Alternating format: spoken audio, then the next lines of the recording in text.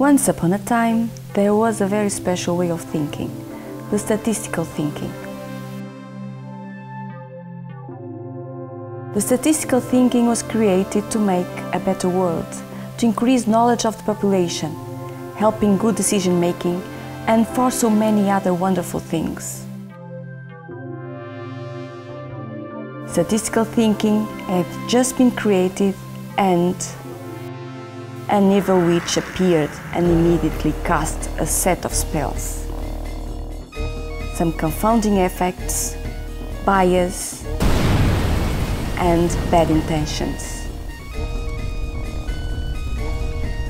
A short time later, a little group of soldiers began to fight and develop combat weapons able to destroy some spells, some confounding effects and biases. But bad intentions are a very hard spell and statistical thinking is still haunted. Although the fight effort has been huge, it still exists a bewitched statistical thinking.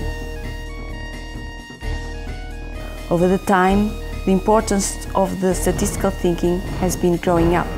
However, the number of spells has also grown up.